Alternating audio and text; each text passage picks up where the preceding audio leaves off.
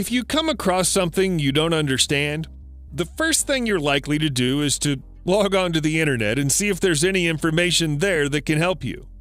Archaeologists and historians don't have that option. If they find something they don't understand, and their colleagues and peers are unable to help them, they're left with a mystery on their hands. We love those mysteries, though, because they mean we can make fantastic videos like this one. When a beautiful bronze Greek warrior's helmet turned up on the seabed of Haifa Harbor in Israel a few years ago, it left archaeologists with two questions. How did it get there, and who did it belong to? The helmet, which is thought to be around 2,500 years old, is unlikely to have belonged to an average warrior. It's covered in detailed engravings of animals, so it's too ornate for that. Such is the elaborate nature of the decorations that it's considered to be among the most ornate pieces of ancient Greek armor ever found. And the current best guess is that it's a relic of the Persian Wars. It might have fallen overboard from a warship owned by the Greek fleet as they did battle with the Persians, who ruled Israel back then. The helmet appears to have been crafted from a single sheet of bronze using hammering and heating, which would have been a difficult and time-consuming job, but meant it was lightweight enough to offer a warrior protection without weighing their head down excessively. It's now on display at Haifa's National Maritime Museum. At least the archaeologists who found that helmet in Israel knew what they were looking at. The archaeologists who found this unusual structure in Istanbul, Turkey in December 2018 had no idea what they'd found when they first uncovered it, and they still don't. Nothing like it has ever been found before, so they can't even give it a name. But the discovery of mass graves directly beneath it suggests that it might have had religious or ceremonial purposes. That idea is backed up by the fact that it's made from finely crafted marble blocks, which wouldn't have been wasted on an average construction project. Even giving the structure an approximate age is difficult. A collection of 2,700-year-old coins has been found in the same area, but the coins could have been minted long before the structure was built, or could have just as easily been buried there much later. It's probably too big to be a temple, but as nothing that looks even remotely like this has ever been found before, nothing can be ruled out at this stage. Further excavation and exploratory work are ongoing, so hopefully that might eventually provide some answers. The idea that the devil once walked on the ground in the United States of America in ancient times is a little far-fetched, but try telling that to the natives of Manchester, Maine. As far as they're concerned, the so-called devil's footprint is a sure sign that something ungodly once existed here. The strange marking, which appears to have been scorched red, can be found in the stone fence on one of the region's cemeteries. Legend has it that the rock was found during a building project centuries ago, but couldn't be moved. So one of the construction workers offered to sell his soul to the devil if the rock could be moved. The following morning, the construction worker was missing, the rock had moved, and this footprint-like shape had been left on its side. Presumably, all of that happened before construction of the North Manchester Meeting House in 1793, which is still open as a church today. The devil's footprint faces the entrance to the church, which is a strange choice for a place of Christian worship. The strange mounds in the middle of Jerusalem have been hiding in plain sight for such a long time that nobody even gives them a second thought anymore. But they should. Somebody built these mounds out of stone and mud more than 2,500 years ago, and we have no idea why. The largest of them are enormous, towering over modern 6-story buildings, so they would have been colossal construction projects for their era. Archaeologists have dug into the mounds in the past, and although most of them appear to be empty, one of them was found to have been built around a 2,700-year-old storage facility full of jar handles, many of which are stamped with the sign of the Kingdom of Judah. Theoretically, that connects them with the First Temple period, but we're at a loss to explain what their significance is. Without better explanations to call upon, some locals believe that the mounds were made by the Rephaim, who are described in the Old Testament as a race of giants who lived in Canaan. That seems unlikely to be true. And even if it were, what would the giants have used these mounds for? In December 2020, the residents of an apartment block in Chongqing, southwest China, decided to clear out an overgrown vegetation patch at the rear of their building. When they did so, it became obvious that nobody had tended to the patch for a very long time. If they had, they'd already have known that the whole building is propped up against a colossal statue of Buddha, albeit one that's missing its head. Archaeologists are still assessing the site, but their early work suggests that the 30-foot-high statue is around 1,000 years old. One 60-year-old resident of the complex claims to remember seeing the statue when he was young, but he swears that it had a head back then, and he's at a loss to explain what might have happened to it. Another resident claims that there used to be a temple at the site before it was knocked down to make way for the apartments during the 1980s. But that isn't supported by any local records or evidence. Decapitating a statue to build an apartment complex would be viewed as an act of sacrilege, so perhaps that's why nobody was keen to make a permanent record of it. When archaeologists and historians are truly stuck and have nowhere left to turn, they sometimes ask the public for help. They did that in September 2018 when they found themselves unable to translate the inscriptions on the side of the so-called magical Islamic Stone of Iraq. The artifact was discovered by a 19th century English explorer named Sir Richard Francis Burton in Mesopotamia, and is said to have been carved out of a meteorite. Experts from the National History Museum of London, England, believe it's more likely to have terrestrial origins and appears to be made of quartz. But they, like Burton, are unable to translate the sphere's markings. The language is believed to be Kufic, which would date the artifact to around the 8th century, but unlike other Kufic inscriptions, it's proved to be impossible to translate the text in a way that makes any coherent sense. That's led some to suggest that Burton might have made the markings himself. While he was a distinguished explorer and archaeologist, he was also a media-savvy showman, so creating a mystery of this kind would have appealed to him. If that's true, he'd doubtless be very amused to discover that people are still mystified by it after all these years. Several years ago, the site of the former Greyfriars Church in Leicester, England, became world famous when the remains of King Richard III were discovered there.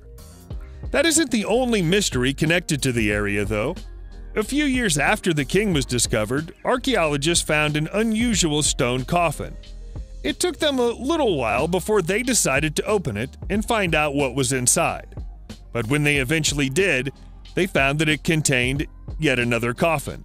This smaller coffin was different from its outer shell in that it's made from lead, not stone. The stone coffin, which had a lid so heavy it took the strength of 8 people to lift it, was made during the 14th century. The more ornate coffin inside, which has a crucifix engraved on the lid, could be from around the same era or might be considerably older. The foot of the coffin is damaged, which has led some experts to believe that it may have been dug up and then reburied inside the stone casket. That rather implies that the people of the time were afraid that whoever was inside it might escape and return to the land of the living. So they put another coffin around it as a failsafe. There's never a shortage of things for archaeologists to look at and discover in Peru. But this discovery from August 2019 is a little unusual even by Peruvian standards. It's a 3,800-year-old wall mural, and it's unlike anything that experts have seen in the area before. The mural and the wall it's carved upon were discovered inside an old ceremonial building at the archaeological site of Vichama, not far from the Peruvian capital city of Lima. What it depicts is open to interpretation, but most people who look at it see a toad with a smiling human face, reaching out toward a human head. Dr. Ruth Shady Solis, who's an expert in the customs of ancient Andean civilizations, believes that it represents the arrival of water on the land through rainfall. Toads apparently represented water to the ancient Andeans, and the human face is most likely a symbolic representation of the continuity of life. Close to the toad-like mural is a depiction of human heads surrounded by snakes, the meaning of which is less clear. Dr. Solis's best guess is that the murals were created during a time of drought and crisis in the area. The civilization that lived here appears to have declined around the time the murals were made, so the two things might be linked. The ancient history of the Philippines isn't well understood. The region is known to have existed in isolation from the rest of Southeast Asia for centuries in the distant past, and very few records from that time exist. From what we have, the most significant artifact is thought to be the Laguna copper plate, which was made a little over 1,000 years ago, but wasn't discovered until it turned up when the Lumbang River was dredged in 1987. The inscription, which is written in early Kawi script and appears to be incomplete, says "Hail." In the Saki year 822, during the month of April, according to the astronomer, the fourth day of the dark half of the moon appears on Monday. Those words are nonsensical in isolation and perhaps could only be properly understood if another copper plate could be found. However, the fact that it's written in early Kawi script is significant. This style of writing originated in Java in Indonesia, and so if it was used in the Philippines during the 9th century, the people of the region might not actually have been as isolated from the wider world as we once imagined. If you lived in Lincoln in the United Kingdom, you'd have an appreciation and understanding for just how large the city's cathedral is. Perhaps it's the building's size that explains why it doesn't appear to have been fully explored yet. If it had, someone would surely have found this 400-year-old curiosity much sooner. It's a 3-foot-tall wooden sculpture of a knight, and might once have been part of a large clock. Nobody knows why it was taken down or hidden away, but it turned up during an audit of one of the cathedral's towers in July 2018. While its real name is unknown, it's been labeled as a clock jack, and may have been attached to the clock in the cathedral's north vestibule. While the clock has been rebuilt, altered, and otherwise refurbished over the years, parts of it, including the canopy, have remained unchanged since the 1380s at the latest.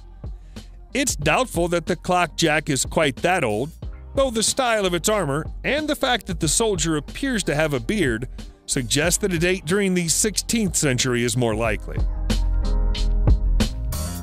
People all over the world have been puzzling over and becoming frustrated by the Rubik's Cube for decades.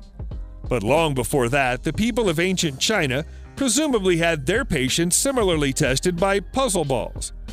These 14th century creations are definitely products of their time. They're made from ivory, which would be illegal today. The highly respected Ming Dynasty-era scholar Cao Zhao owned several of the balls, despite the fact that he found them extremely difficult to solve, once describing them as the devil's work.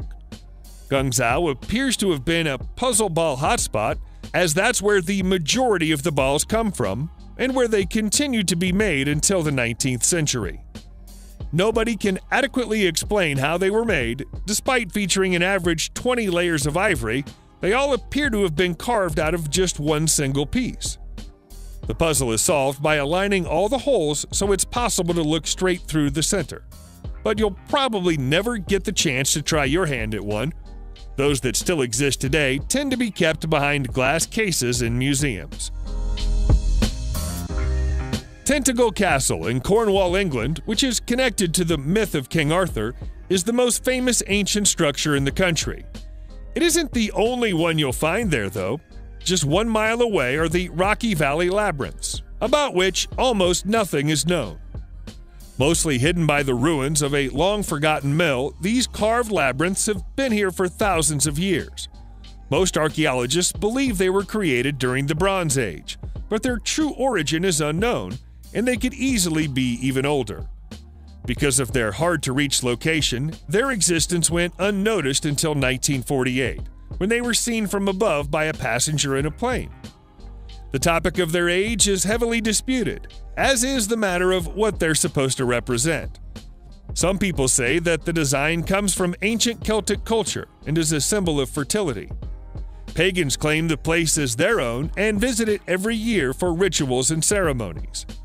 There are even some rumors that they were created as a joke by bored mill workers during the 18th century.